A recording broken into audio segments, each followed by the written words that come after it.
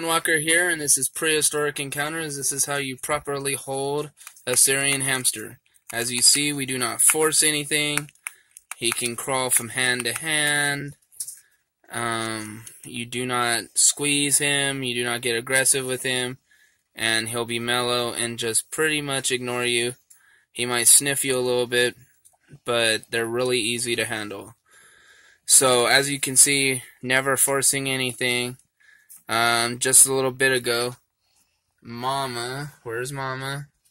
Over there, she nipped my beautiful assistant. You can see it. We didn't want to show you that. But they do occasionally bite. But this one's the more timid of all of them. And so we decided we're just going to do it with him because this is a perfect example. So the biggest thing is just never panic. Don't ever drop the hamster. And just be relaxed, and they will be relaxed with you. And this is Cody Windwalker, and this is Prehistoric Encounters. Catch us on the next episode where we will be talking about how to properly clean a Syrian hamster's cage.